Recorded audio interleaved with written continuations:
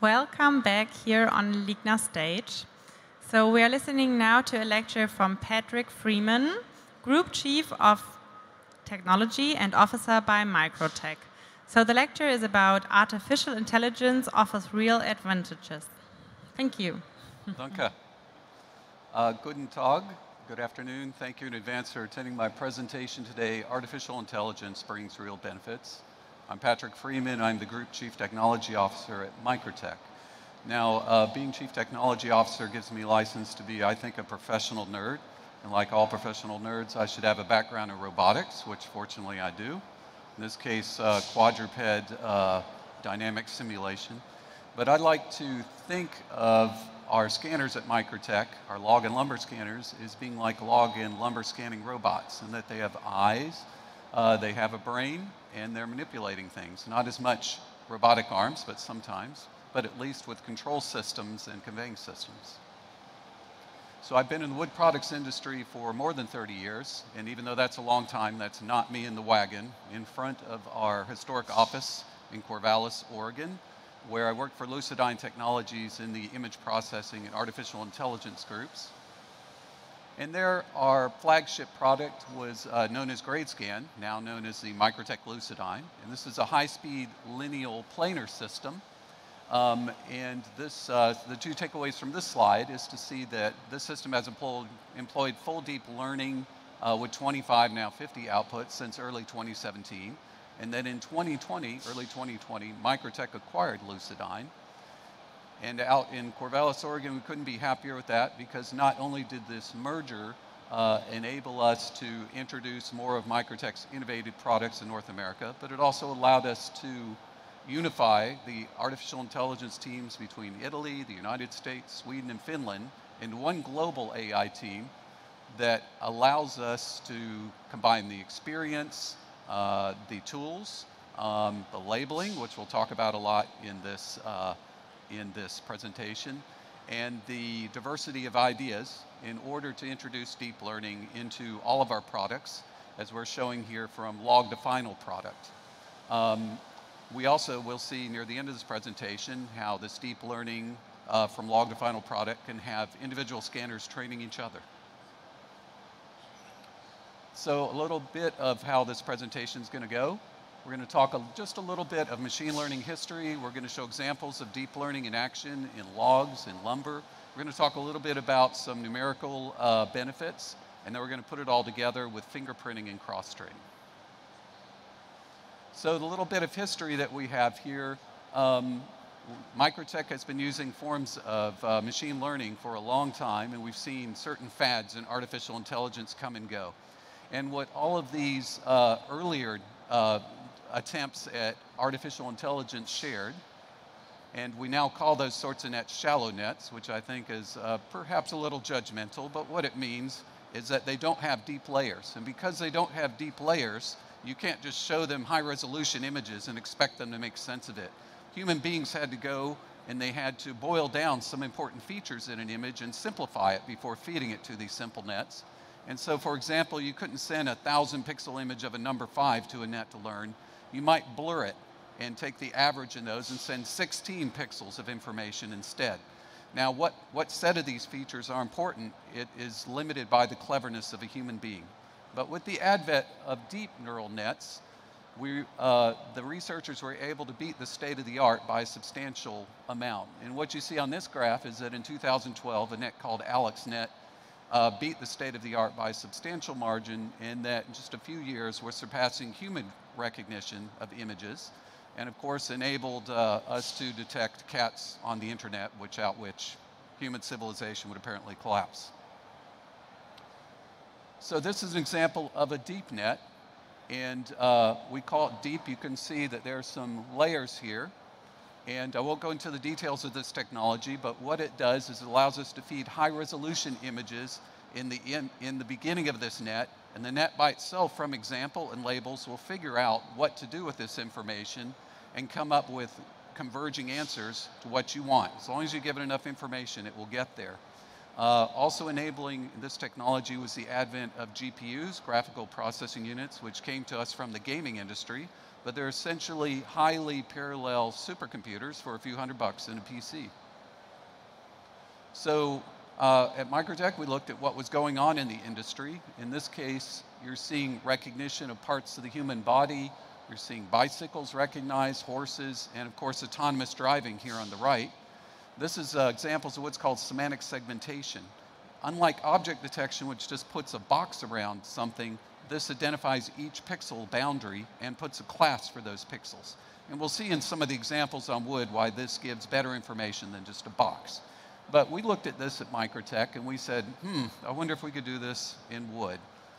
And why would we do this? Well, deep learning AI, as I've said, you don't have to have human beings crafting and be clever in order to get good answers. It's the same thing every time. Just showed a lot of examples and label them and train it, and you'll get a good answer. You'll get better answers than you ever did with shallow nets, and they'll be more accurate. So, what were the challenges going into this? Well, we didn't know if we would have to label 1 million images per species. Thank goodness that wasn't the case. And just a few hundred to a few thousand. We had to identify the best models, and we had to figure out how to do it in real time. Well, of course, we overcame these challenges, and it became more of a data handling and a labeling problem. And so at MiCROTEC, we have way better than 50 man-years of labeling of log and lumber, tens of thousands of faces. We have big teams of people doing this. We also have other ways of doing this, which I'll discuss a little bit later. All right, we're going to go to some examples of deep learning recognition in action, again from log to lumber. And we're going to track this through examples in the log yard, the saw line, the green and planer mill, and down to secondary processing. So first, the CT log recognition. So MiCROTEC offers full computer-aided tomography of logs. And so in this case, we're doing semantic segmentation not for pixels, but 3D objects that are called voxels. It's the same idea, though, and the output of a neural net trained for these becomes a probability map that you see in the clouds there. We'll threshold this probability map in order to detect, in this case, knots. For a CT scanner, we've also trained to recognize the bark that will be taken off and outside of a log. We have detected wormholes and bug holes. The resolution of a CT scanner is on the order of 1 millimeter, but detecting something like this within a log in a 3D scan can only be done with deep learning AI. It has to be very accurate.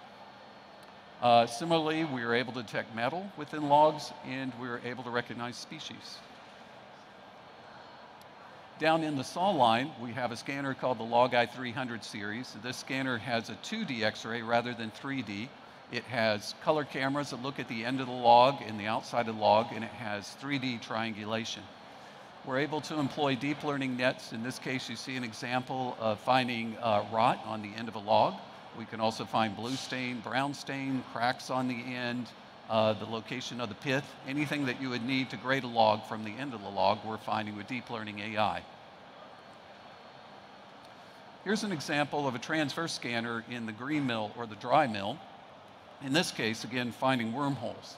And wormholes can be very difficult to find because sometimes they can look like a little smear on the board, but they're one of these defects that you have to get just right. A false positive or missing one can cause you to be catastrophically off grade. For instance, some grades of wood will only allow 1 wormhole or 0 wormholes on the whole piece. So you can't get it wrong. The only way to do this is with deep learning AI. Here's another example of a type of defect for which the consequences of missing it or doing a false one are large. This is called timber break. And as you can see, sometimes it's more obvious like the one in the middle, sometimes it's more subtle like the one towards the top. But again, just one of these will change the grade from the highest grade to the lowest grade. You have to be just right. We've never found a way to do this without deep learning AI. Here's an example of more semantic segmentation, this case from a high-speed planar scanner, Lineal. What you're seeing there on the left is blue stain detection. You see classification of a knot into a live part, bark encasement around it, and resin surrounding the knot. Here's another case. This is a progression of decay, this case Doug Fir, again in a planar scanner, and exotic names of these forms of progression of decay from white speck to honeycomb to unsound wood. Our customers want to know this progression because each of these have different rules associated with them.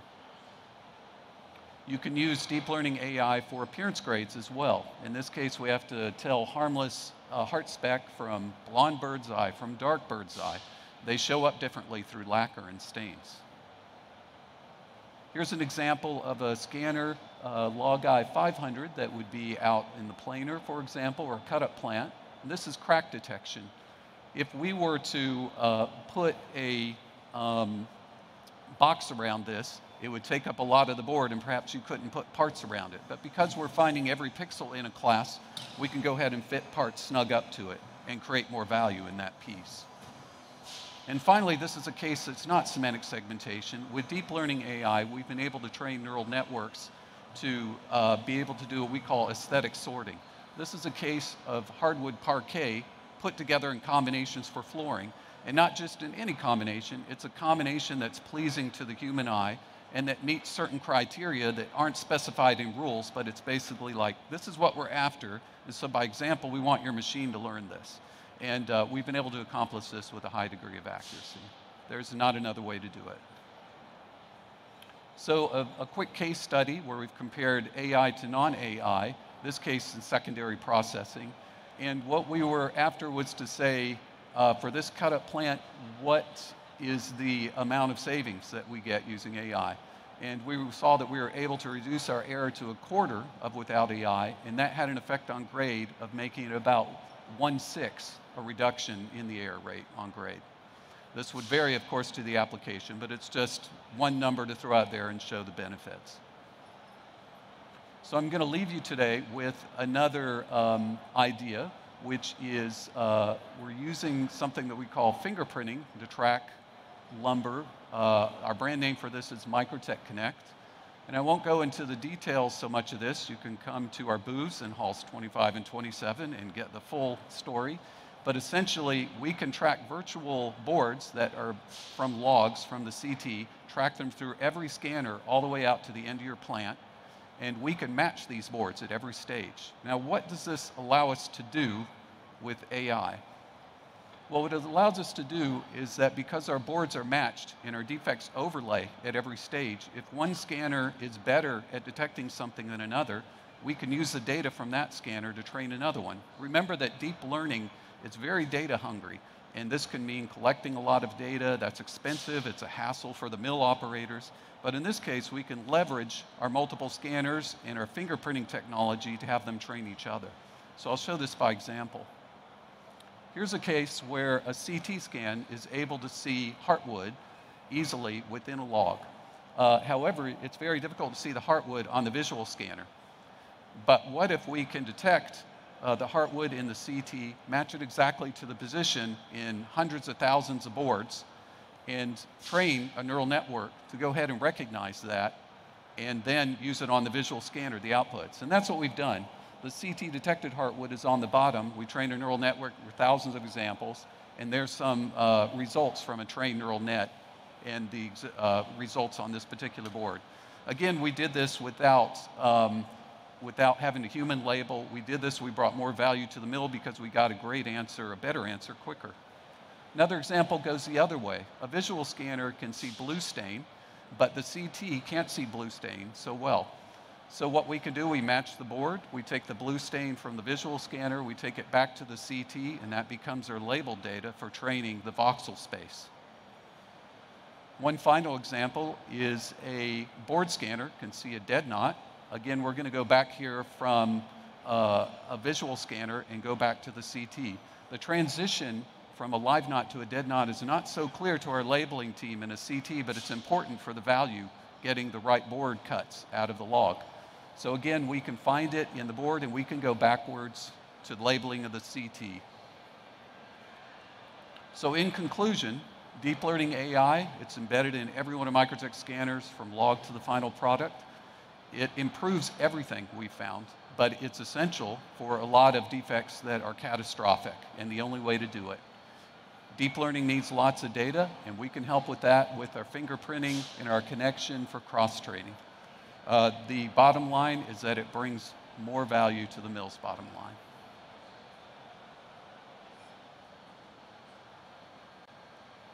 Thank you, and any questions? Thank you, Mr. Freeman, for having you here on our stage and for your interesting presentation. So do we have any question from the audience or from the live stream? Feel free. So we have a microphone for you. If not, we have a short break till 2:40, and then we see us again here on stage. Thank you.